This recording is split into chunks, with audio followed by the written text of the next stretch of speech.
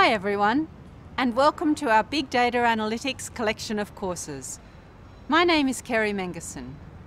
So you might be thinking, what's the relationship between mathematics and big data? Well, let me paint a picture for you. Imagine you're a marketing analyst for a big company and you're about to launch a brand new product. Your job is to use people's social media usage to determine the target market for your product and sell it. These days, the increase in social media is explosive. Every day there are 4.5 billion likes on Facebook, over 500 million tweets on Twitter, and more than 75 million people using Instagram. With this much data, your job in making any sense of this information becomes extremely difficult. Enter mathematics. With the right mathematical techniques and tools, your job quickly becomes much easier.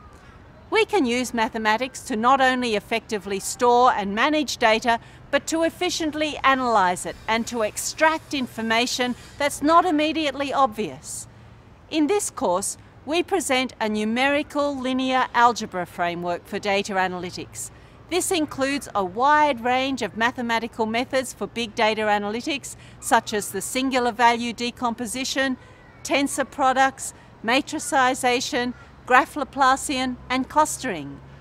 We'll show you how to use these techniques to store, manage, and analyze big data.